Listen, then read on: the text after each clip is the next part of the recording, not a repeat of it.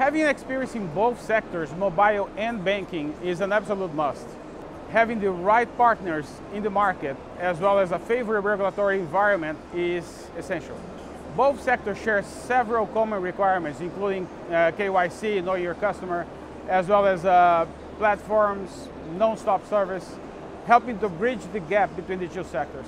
CreditPilot's experience is that the technical implementation is generally straightforward, and having the right marketing approach is the recipe for success.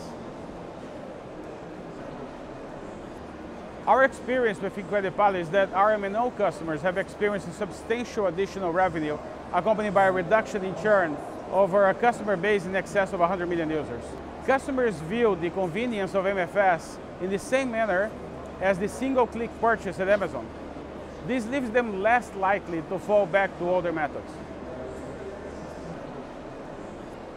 Different companies cover different sectors of MFS. CreditPilot offers products including peer-to-peer payments, international remittance, microloans, microinsurance, merchant services, all the way to actually launching a full digital bank within the mobile user's wallet. Mobile customers have no need to visit the bank on a physical debit or credit card, or even be a customer of a bank in order to make payments, transfer money, contract insurance, or even be approved for a loan. All of these are available at the palm of their hands.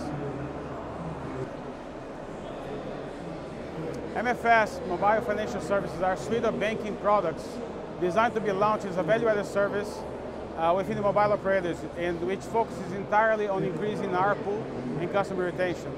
With IoT still in a gray area in terms of profitability and 5G coming in soon, MNOs are turning to VAS once again to find new paths to the customer. MFS is a quick solution aided by the penetration of smartphones and millennials' lifestyle of everything on the mobile. Apple, Google, WeChat, Alibaba, Samsung all have launched their payment solutions, aiming at this rapidly growing market opportunity. Bill Gates once said that people nowadays, they don't need banks, they need banking services. Mobile operators are primed to be the means to this end.